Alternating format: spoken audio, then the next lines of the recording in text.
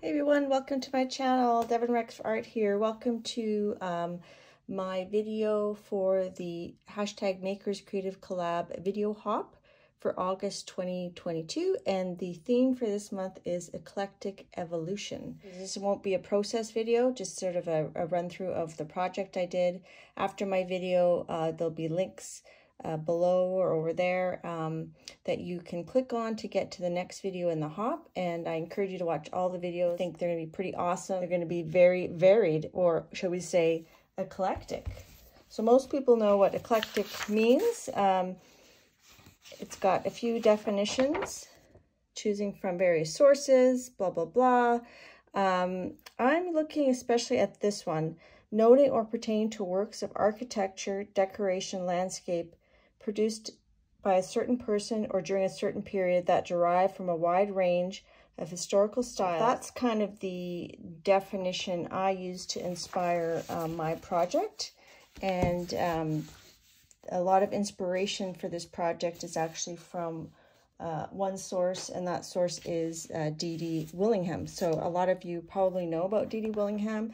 She does a lot of what's called reverse collage. A lot of hers are in books called Abandoned Places, so abandoned castles, abandoned this, abandoned that.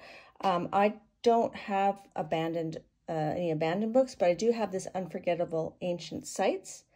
And this is where I do a lot of my DD inspired reverse collage. So before I show you what I did, here is how the page started out.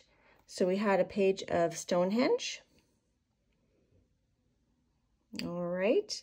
And then what DD starts, why it's called reverse collage, is you paint out the things that you don't want. I'm going to jump to the end, and then we'll go back and look at some of the different steps.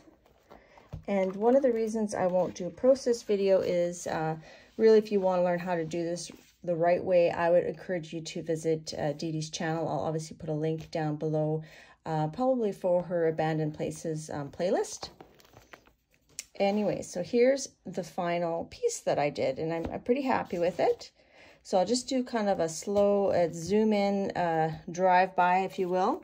Let's start over here. I chose to put a lot of different style of buildings onto Stonehenge. So that's sort of the eclectic theme that I went with. So I'm just going to show you just slowly what the finished product looks like in detail. We have some sharks below. So I'm pretty happy with how it turned out. This probably took me like 15 hours. It takes Dee Dee about 2.5, 3 hours to do a full-on collage like this. It takes me a little bit longer. I'm going to show you the different steps. So it's not going to be a process video, just kind of seeing the evolution of this piece. After that, I glued on the collage elements. The sharks were kind of the first thing that I had decided on. I had them in this book already ready to go, and I thought, oh, that might be neat to put an eclectic assortment above there. Now on here, you'll notice, in addition to the elements, a lot of these buildings are from travel magazines. This little thing here is on the other side of the shark page. There was these, I don't know what they are, sea anemones or something. Anyway, something from the sea, so that's what I made the cloud with. This is also eclectic, sort of a different time period from both a lot of the elements above and just sort of an industrial thing. So these little pieces here, those are actually from a jelly print. Okay, so that's from a fashion magazine. That was probably the worst section. I had to repaint her a lot because she lost a lot of her ink. So I'm just going to show you the jelly print I used. This is the main one that I used.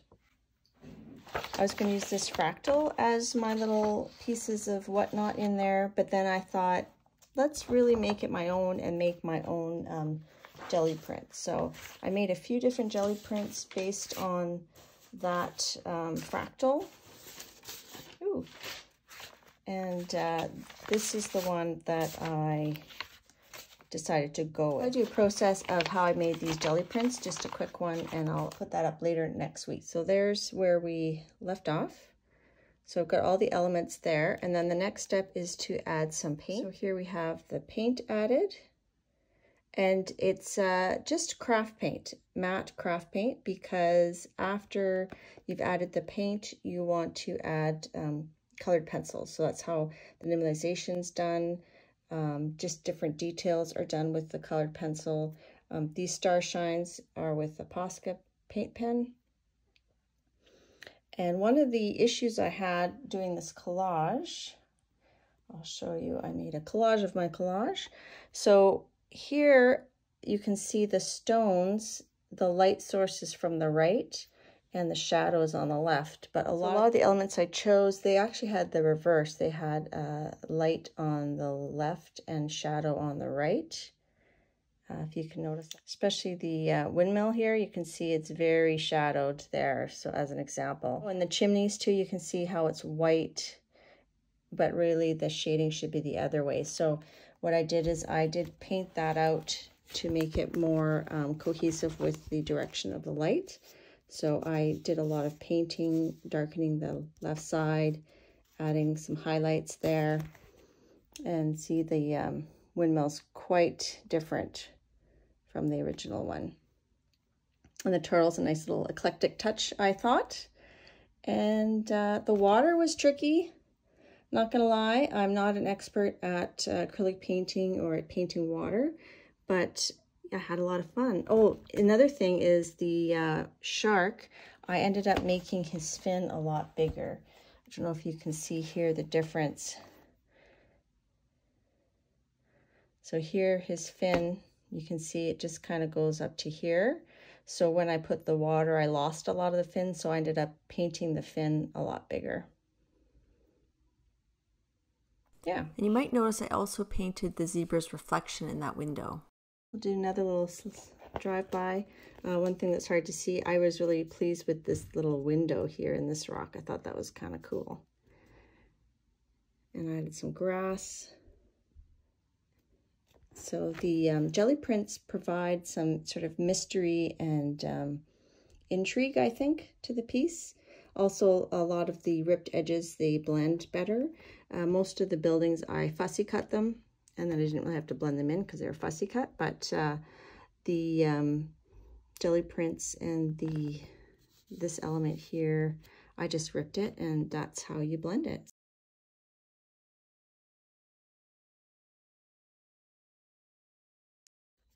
I liked how the jelly print added to this waterfall. And up here, I thought that was pretty cool.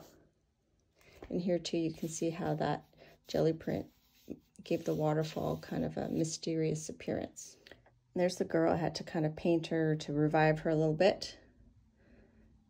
And yeah, so I'm pretty happy with how that turned out. I added a little bit of color to the center of this here.